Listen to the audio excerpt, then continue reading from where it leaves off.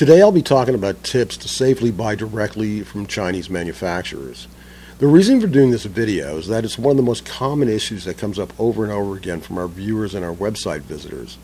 These are problems that people have with purchasing directly from Chinese manufacturers. Having said that, if you have anything to do with e-bikes, you cannot avoid China. They manufacture and distribute 98% of all the worldwide products related to e-bikes. Today I just received my new 48-volt 30 amp hour triangle battery from China. I'm really excited to install it and make sure it's as promised. Now, I bought this from a manufacturer that I had never dealt with before, but from the time I placed the order to the time I received it in California was under 2 weeks, which is pretty amazing given all the interaction that I've had with manufacturers in China. Now, since filming the unboxing of this battery, I put over 250 miles on the battery, testing it under various conditions, and it's exactly as they promised. So I'm really happy with the purchase I made and really happy with the manufacturer. At Augustine E-Bikes, my partner Dave and I run an online e-bike business where 99% of the products we sell, we work directly with Amazon. But that wasn't always true. We spent 2 years buying directly from China, where it was like a master class of learning the ins and outs of global trade. And the reason I bought this battery from China is that as great as the Amazon offerings are, in the higher capacity battery area, their offerings are a little bit limited. So I really needed to buy directly from a manufacturer overseas.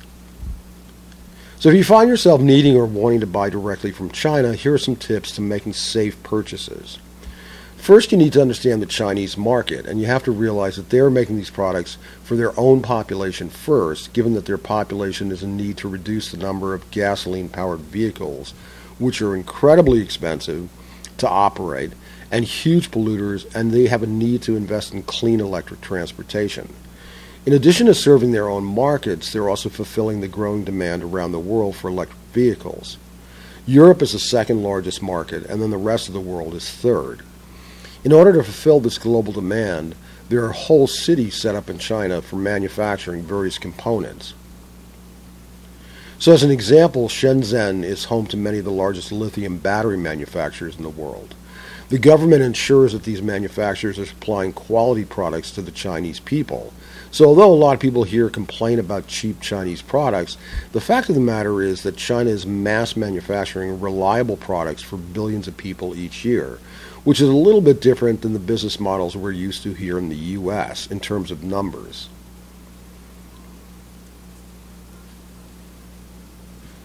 So in buying from China, one of the fact-checking tools you want to keep handy are several websites out there that are a database of Chinese manufacturers. In this particular case, I'm using Global Sources, where you can check all sorts of information on companies that manufacture what you're interested in. In this case, we're looking at e-bikes. They provide company contacts, addresses, how many years they've been in business, and on and on. There's a lot of information in there you can drill down and really find out who these people are. These sites should be used once you've found what you want to purchase and from whom, as a means of background checking so you know who you're buying from.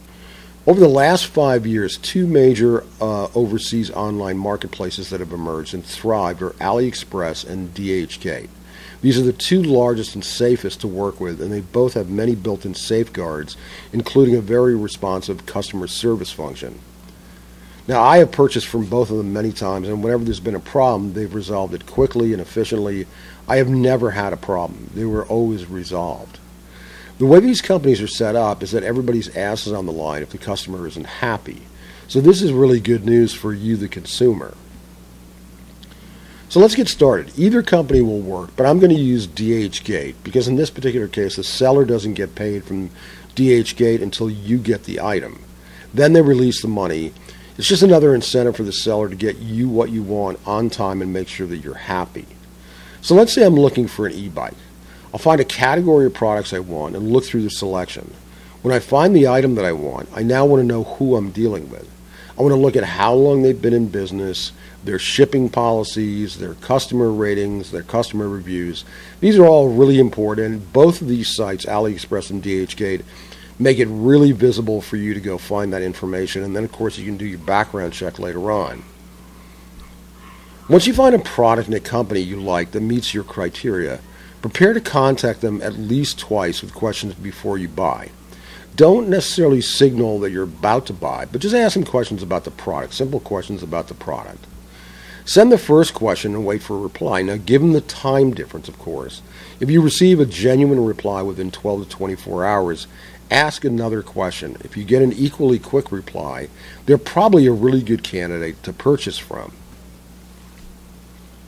Now it's time to go back to Global Source or one of those affiliate websites for a final check, to look up that manufacturer, double check that they are exactly what they say they are, look at their specs, look at how customers have interacted with them. And if everything checks out, it's a safe bet that this is probably going to be a safe purchase. If this is your first time dealing with this manufacturer, once you've paid for the purchase, you can check in every couple of days via email, and there's a messaging board on both of these sites to see how things are going.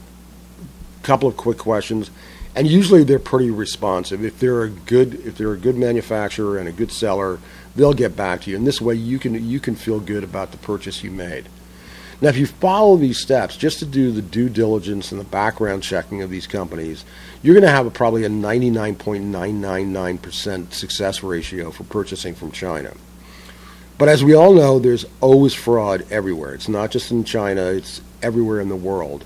But there's a lot you can do as a consumer to stack the odds in your favor. The demand for Chinese goods is growing every year, and it's important as consumers to have good experiences when buying from China. As a country, they're growing with their global manufacturing and becoming better and better at customer service and shipping and customs, all those things that make them a global partner. So I hope you have a good experience with that. I hope you found this video helpful, and if you did, please subscribe below. Thanks so much.